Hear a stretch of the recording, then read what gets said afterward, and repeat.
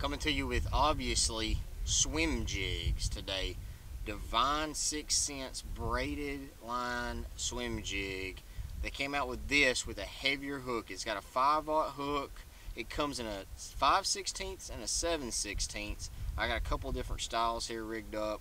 Basically with the swim jig, I'm going to alternate between a swim bait type trailer and a crawl type trailer with little tails on it. So you're looking at one with a paddle tail, one with this has got a twin tail, and it's one stroker crawl, one's a Divine swim bait.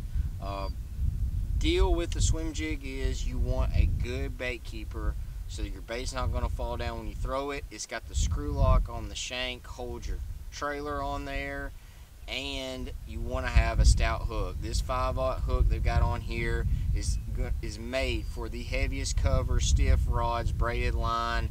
That's what this dude is for.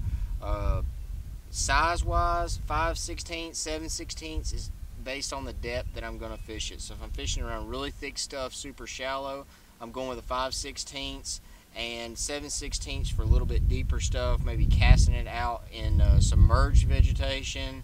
So that's what I'm going with. That's the 7/16. This is the 5/16. A couple different colors, and sexy little dude swim jigging.